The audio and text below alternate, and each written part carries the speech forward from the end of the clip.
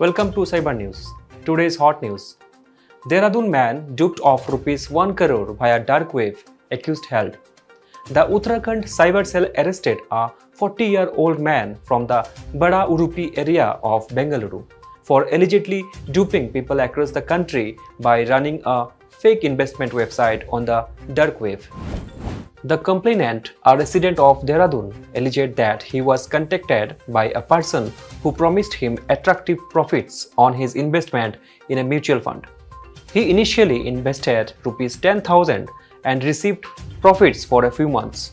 Later, he invested rupees 1 crore, but he was duped.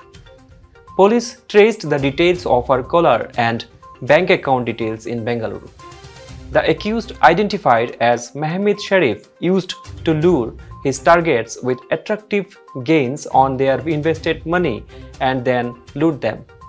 The crime was committed using VPN and his IP address was US-based and his VOIP calling number in Malaysia. This made the case challenging but managed to nab him, the police said.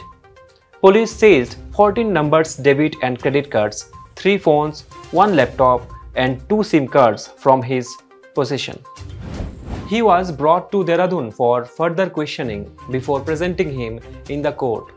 He was also wanted in a similar case by the Bengaluru police.